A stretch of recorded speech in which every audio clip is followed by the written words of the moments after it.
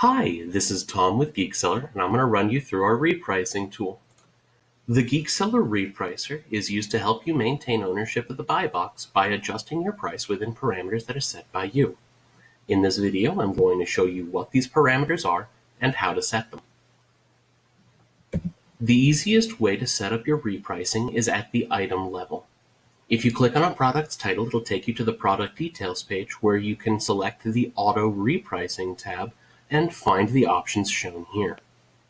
Highlighted in green, you can see your minimum and maximum prices, which will determine the range within which we will adjust your price. The bid, highlighted in purple, is the dollar amount by which we will lower your price below the current best offer. If your bid is 0, we will set your price to match the best offer. If bid up is turned on, and you maintain control of the buy box for the number of days set by the interval, we will begin the bid up process. This interval should be at least 1, otherwise our system will try to raise your price every 30 minutes, which is how often we check for price changes.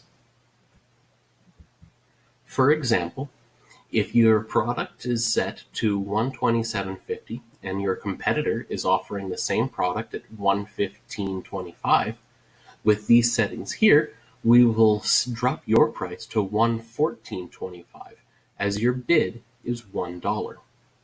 If you hold the buy box for 2 days as set by the interval, we will begin the bid up process. Bidding up works slightly different in Jet and Walmart. As in Walmart, they provide us with the next best offer, whereas in Jet, they do not. So in Jet, when we begin the bid up process, we will raise your price to its maximum, $177.50, and then begin checking for lower prices, starting the whole process again. In Walmart, because they do provide us the next best offer, we will lower your price $1 below the next best offer, or leave it as it is if it's already where it needs to be. If there are no competing offers at the end of the bid up interval, we will raise your price to its maximum.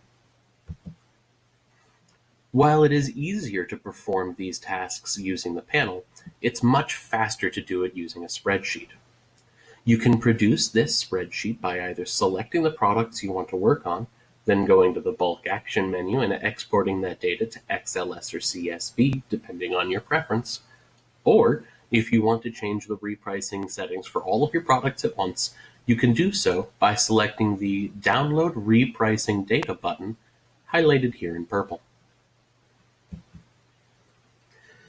Product details like SKU, title, and product price will be pulled from your listing data, while pricing data will be pulled from the marketplace itself. The product price is the initial price you uploaded when you set up the product in GeekSeller, while the retail price shows what is currently displayed for the product, likely set by our repricer if it's been turned on. We also provide a breakdown of the product and shipping and total prices to help you determine if you need to change shipping costs in order to remain competitive and to show you what your competition is offering. The repricing data here shows exactly what you saw in the panel example on the other slide. The enabling columns here in M and N will recognize a 0 for no and a 1 for yes, but the other columns work exactly the same way as the fields shown in the Auto Repricing tab of the Product Details page. To set these parameters, enter the values you want for the range, bid intervals, and amounts, and enter 1 to enable repricing and bid up, save the spreadsheet, and upload it back into the panel using the yellow Import Repricing Data button. When products on Walmart are unpublished because of a pricing issue, and you have Repricer enabled for that SKU, GeekSeller will automatically submit the minimum price to Walmart.